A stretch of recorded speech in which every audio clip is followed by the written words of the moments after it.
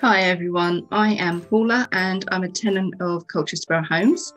I'm also a board member and help run resident voice meetings. We held our second resident voice meeting in April, and I just wanted to update you with what we discussed.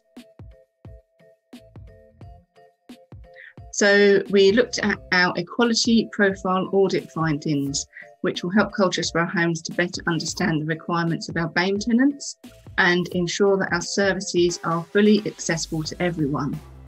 We'll be using these findings to produce an action plan and hope to share this all with you all at the next Residents' Voice meeting.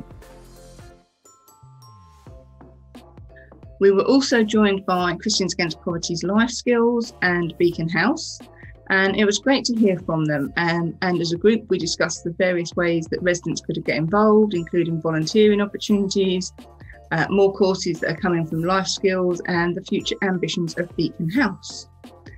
Tenants also raised questions about how they can report noise complaints.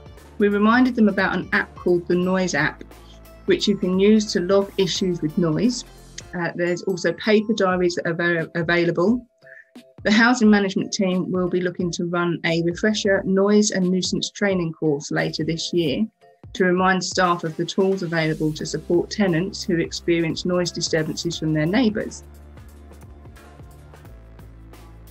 Remember, if there's anything that the Colchester Borough Homes Board needs to know about, please make Lorna, Nicola or myself aware of it.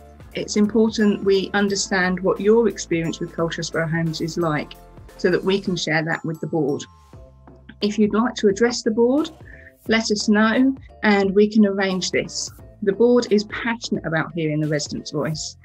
Don't forget, you can also contact us at yourvoice@cbhomes.org.uk. Thank you. Have a good day.